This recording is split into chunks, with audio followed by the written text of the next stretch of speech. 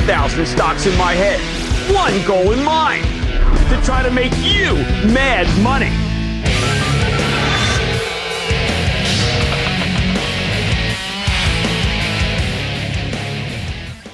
Got a lot of presents in the mail, and I really love the ones from anyone in the armed forces. Thank you for serving. Lieutenant Ian Smith from Fort Bliss sent me this pretty terrific camouflage outfit. Looking for an occasion to use it. I've got one because I have the CEO of Ceradyne on, one of the great Pentagon suppliers, a stock we've been behind, oh, Lord knows for how long. And I got to tell you something, it's been just a huge, huge winner.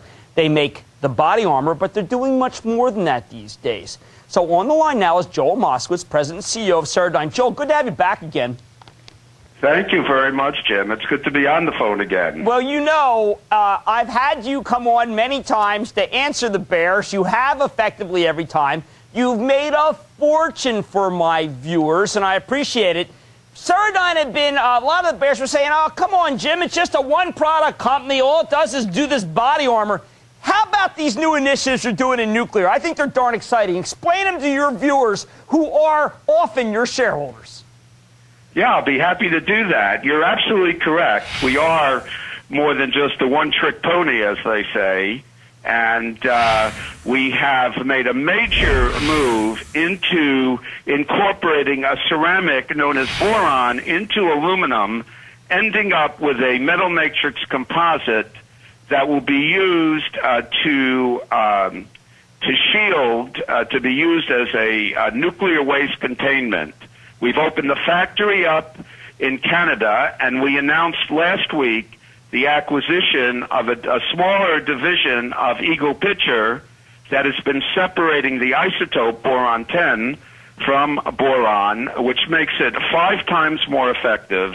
And we plan to make a major effort globally in the use of our materials in what they call a neutron absorption for controlling the radiation, not only for the spent fuel rods, but also in the actual operation of the nuclear power plant. Jesse, I think this extension of your business is huge because anybody who thinks that you're going to run out of steam in 2008, 2009, that's what the bears tell me, you got a whole new line. In the meantime, there have been some reports that there had been a better form of body armor. NBC did some. I thought it was good reporting by my friend Lisa Myers, but apparently, you know, there's a back and forth here. Where do you stand with the government right now versus that Dragon product?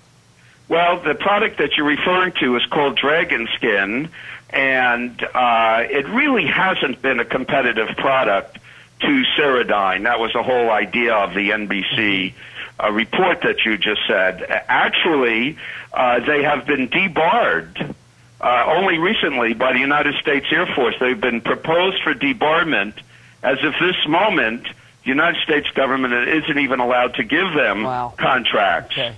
And so there's a lot of issues. And even if there wasn't, it really doesn't affect Ceradyne. It's not an issue. All right, Joel Moskowitz, President and CEO of Ceradyne, friend of Cramerica, friend of Mad Money, made us a lot of money, and will continue to do so as that stock seems to be slated for par. Genuine Wall Street gibberish for $100. Stick with Ceradyne. Stick with Kramer.